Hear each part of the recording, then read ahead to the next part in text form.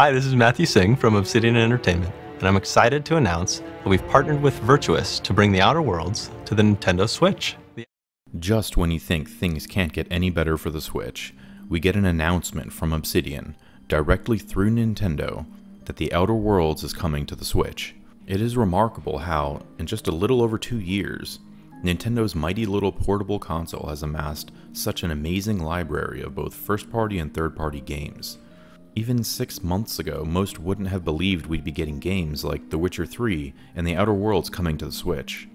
Even CRPGs like Pillars of Eternity are coming, along with Japanese games like Dragon Quest XI, not to mention the incredible support of Bethesda.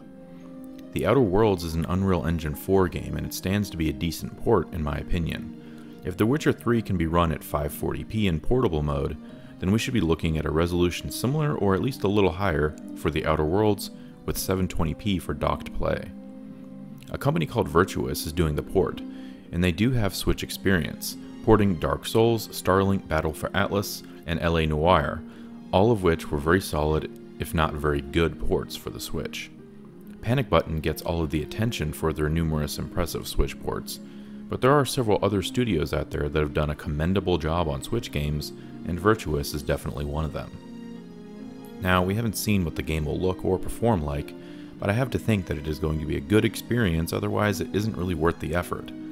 Obsidian now has Microsoft's financial backing, so I am confident that they will ensure, along with Virtuous, that this is a solid port for people who are interested in playing The Outer Worlds on the go.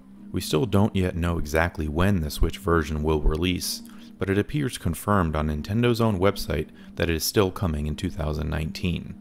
We know it won't make the same release date as the other console and PC ports, but if the wait is only an additional month or two, then that is not bad at all.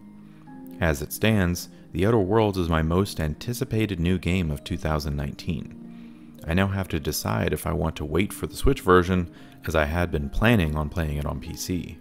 But an Obsidian RPG like this just begs to be played on a portable, and I know that I would be able to spend far more time with the game on the Switch versus on my PC.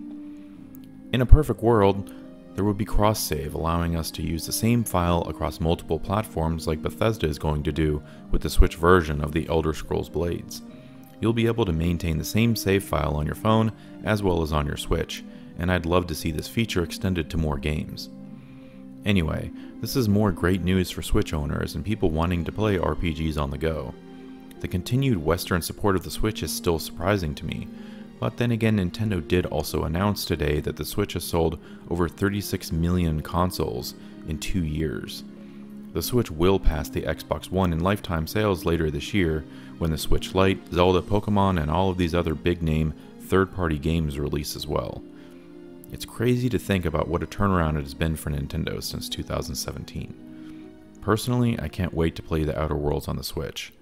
What are your thoughts? Will you wait to play it on the Switch, or are you getting the PC or other console version of the game? Let's discuss in the comments. If you enjoyed this video, please be sure to like and subscribe, maybe click that bell icon, and as always, thank you so much for watching.